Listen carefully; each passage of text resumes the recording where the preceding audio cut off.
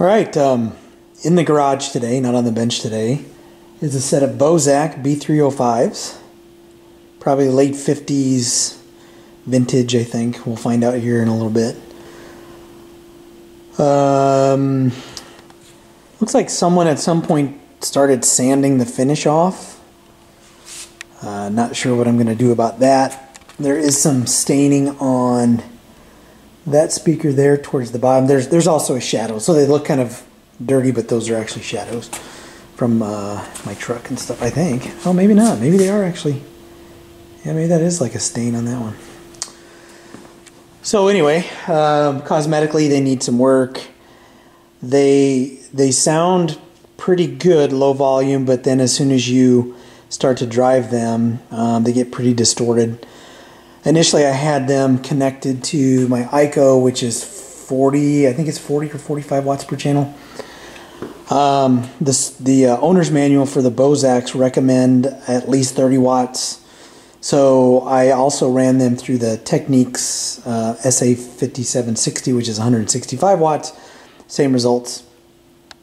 So what I suspect is that the capacitors, if these, I mean these were built in probably the late 50s, those capacitors are probably original and, you know, pushing, you know, they're over 60 years old.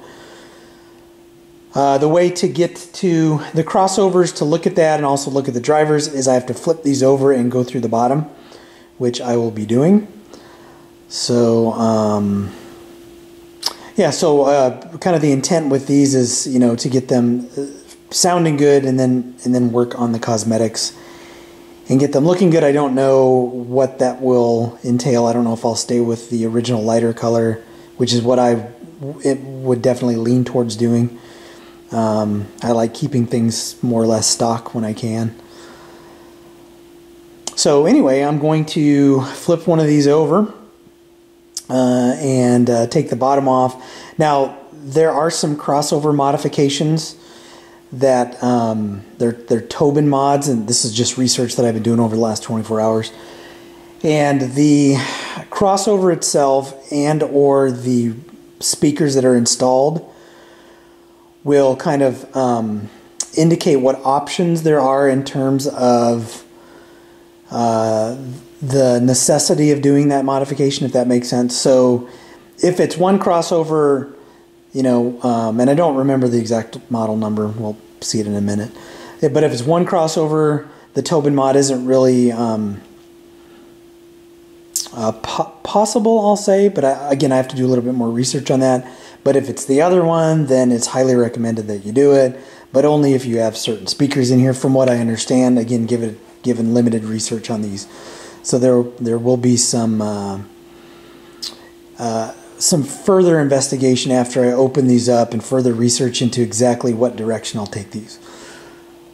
So what I'm going to do now is I got to move that big ass Techniques, which is like the heaviest thing I've ever moved. Oh, and there's a Wurlitzer, kind of all-in-one I'm working on. That's a little different with a Girard turntable on top. I get weird stuff all the time. There's some JBLs I'm working on, covering all the other crap I got to work on. So anyway, I'm going to move the Techniques, flip one of these speakers over, and then we'll get in the inside and see what we have going on. So these things weigh 100 pounds, legitimately 100 pounds each. They're, if you're familiar with Bozak grand concerts or concert grands, basically it's like you cut one of those in half. Those are 200 pounders. The way the bottom comes off is all these slotted screws. They're not Phillips, so they're kind of a pain in the butt. And the other thing that I'm really worried about is sometimes the panel is glued. And if you can see, it looks like there is probably, that it is probably glued, which is going to make taking this apart suck. So we'll see. And that's where the speaker, whoops, that's where the, come on, focus. There we go. Man, camera's freaking out on me. That's where the speaker comes out, or the speaker wire comes out of the bottom. So let me grab my screwdriver and see if I can get this thing apart. So luckily the bottom came off as one piece. I thought it was going to be this middle piece that came out, but it was actually the whole bottom that came out. So that is made it much easier, but you see some issues? Someone has removed, well, I think in these older Bozaks that it used some kind of paper insulation, but this thing is, there's no insulation. So that's a problem, right? That could cause some distortion. Because the distortion, I couldn't tell what speaker it was coming from.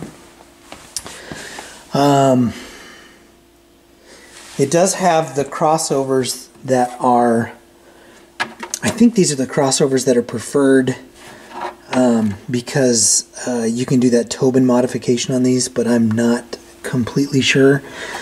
This cover, I think this is a cover that comes off. So I'm going to unscrew this cover, and then we can look at the capacitors and see what we have going on in terms of if they are originals or not. These are B199As, and we have a B209A. So I think this is a later production model, but again, I'm no Bozak expert. There might be a date stamp on these somewhere, so I'll have to see if I can find that as I'm kind of poking around. Let me grab a screwdriver, pull that. The capacitors should be marked with a date, so I'm going to pull that cover off and see what the state of these capacitors are. All right, so got that cover off. So there's some interesting writing in here. Cabinet, some measurements, right? 22 inches long for curtains. So what it's talking about there is actually behind the woofers, I think on either side, since there's a cross brace there, there's actually a piece of fiberglass or paper or some kind of deadening material that will actually hang like a curtain behind it. And I think that's what that is referencing. 22 inches long for curtains. So I'd have to see where 22 inches lands. Yeah, that'd be about, because these are, I don't know, that doesn't make any sense. These are 36.5 inches wide. Oh, 22 inches long, not 22 inches wide. Okay, so that makes sense. So here are the original caps. Some of these have dates where you can see them when they were made. There's also I think that is an upside down 62. Now I don't know if that is referencing the year these were made or not. Yeah, I don't see any dates on the caps that I can easily see. But these are all the originals, which is what I suspected. So if these were made in 62, then that makes these capacitors 60 years old. Most likely, I don't think they've been replaced. That one there looks a little sketchy. I'm going to put the camera down, though, and I'm going to see if I can tell what the date on those capacitors is. So let me put this down and kind of poke around and see what I can find. Alright, so I think the capacitors are dated 61. There's a Bozak Bozak 302 restoration video that I'll link in the description, where they pull the capacitors out of the 302, and the date stamp is different on most of the capacitors, but there's one that has a very similar date stamp to this one, and it ended in 58, if I saw it correctly when I was going through that video and kind of pausing frame by frame. So I believe this is probably a 61, 62. Nothing else is really marked in terms of a year. So anyway, these are 5 microfarad, 50 volts. So I need to replace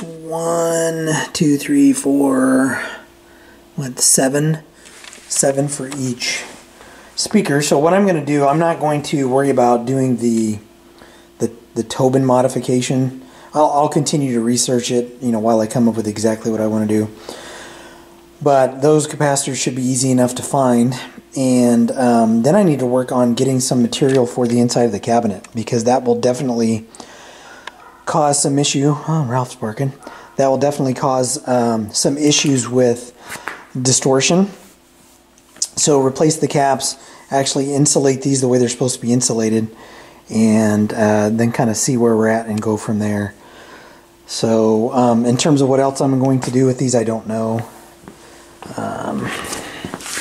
Again, I don't want to really think about the cosmetic for right now. I really don't want to pull that off. I don't know if you can tell, but there's a little bit of a gold glitter to the material. I mean, mid-century modern. Yeah, you can't really tell them in this light or at this angle. Let me see if I can get my flashlight and show you what I'm talking about. See if I can get some. So I don't know. Yeah, see, maybe you can. I don't know if you can see the sparkle there, but it's full of gold glitter, which is amazing. So anyway, let me go do some shopping, see if I can find some damping material for the inside of the cabinet. I mean, I guess I could just use fiberglass insulation. I could do that, but I know there are some acoustic kind of recycled material type insulators like batting that I may look at. It really is going to come down to whatever makes the most sense, you know, from a cost perspective. I know fiberglass would probably be much cheaper.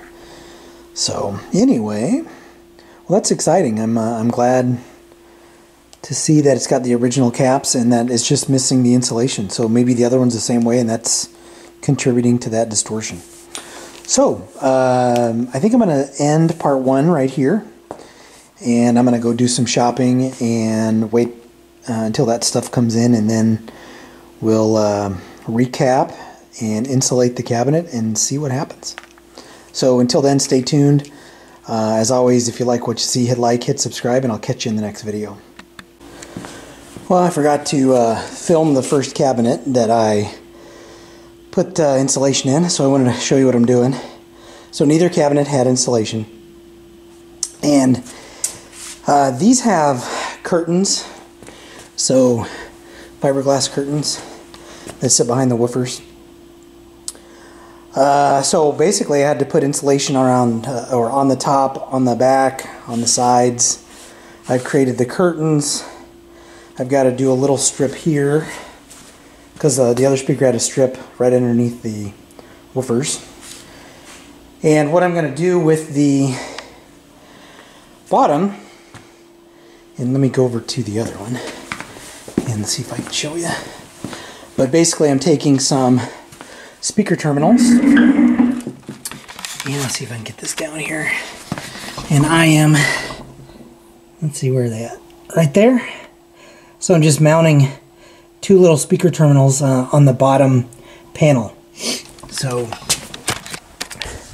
that way I don't have to worry about using the little wire that they have coming out, kind of drilled. They drilled a hole just through the bottom, so this way these are connected to those terminals, and then you can plug whatever speakers into them.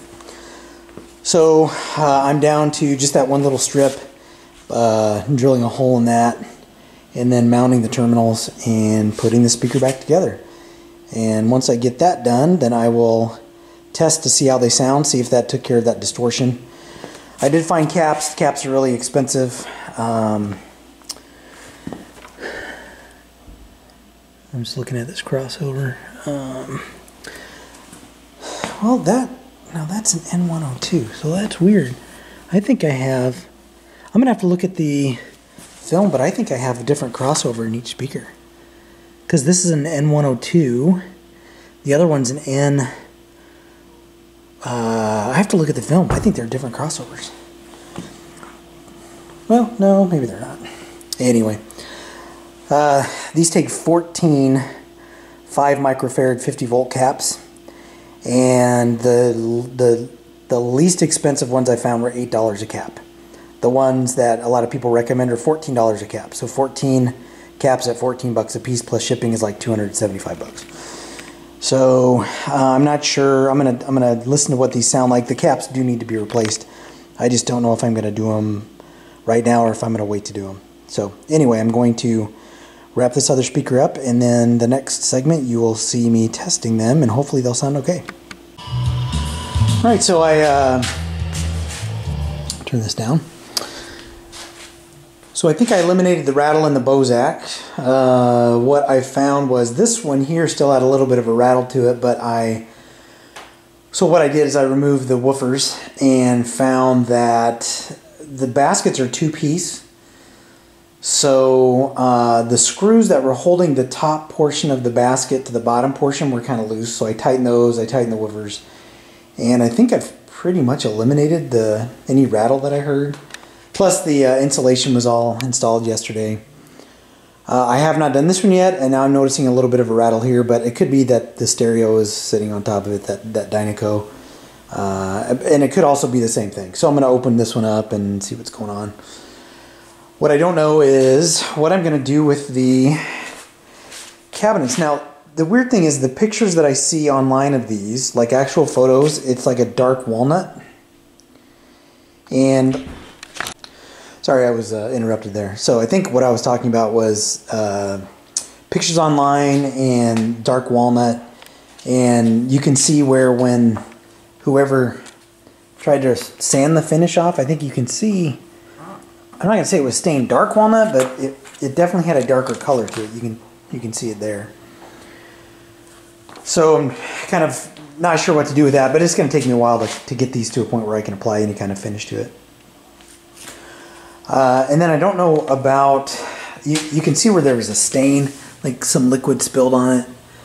And then there's a stain on the bottom too. And the fabric is pretty, I mean, it's alright, but it's got rips all over it. See some rips there. So, thinking probably replace the fabric.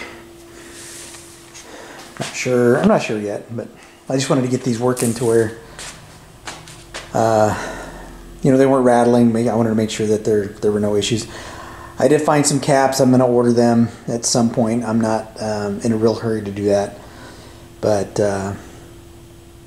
so what I'm going to do with these is keep them in the garage for a little bit. I'm going to work on one of the cabinets and see if I can remove all this finish and then figure out what I want to do. I kind of like the light wood, but I just don't know yet. I just don't know. Anyway, so I'll have to think about that and come up with some kind of plan. So anyway, those are the Bozaks. Yeah, so there'll be another part at some point when I figure out what I'm going to do. But for right now, I'm going to kind of pause this series while I figure out what's going on, and then I've got a whole bunch of other stuff I got to pick up and work on. So these will sit in here for a while. Anyway, if you like what you see, hit like, hit subscribe, and I will catch you in another video.